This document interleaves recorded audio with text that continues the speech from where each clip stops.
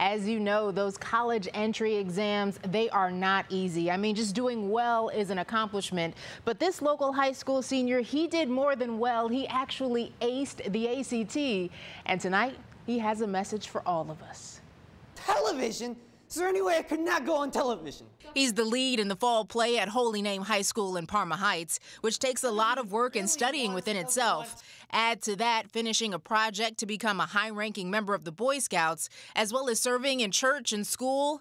Senior Matthew Stracensky is busy. I'm very driven and very motivated. If I set my mind to something, it's my goal that I see to it that gets done, whatever it takes. That's his mindset with whatever he does, including schoolwork. So far, he's received all A+ grades on his report card.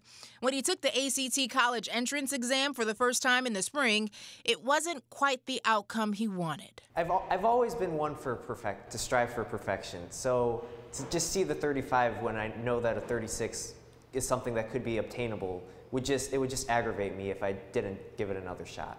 So he did. And in September, Matthew achieved that perfect score of 36. I've always been a fan of school and just trying my best.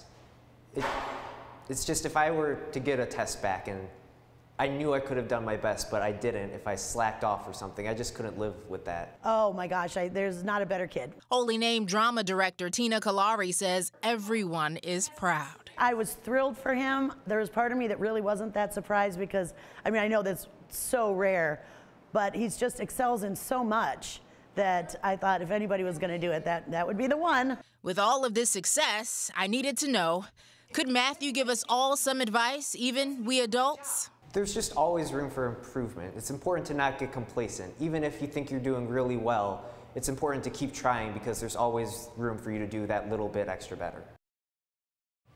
Keep trying. Well, did I mention Matthew is actually first in his class? You probably figured that. Well, his first choice for college is Notre Dame in Indiana, and he hopes to study aerospace engineering with a focus on pre-law as well. Pretty fancy. Yeah, pretty smart. Congratulations, Matthew.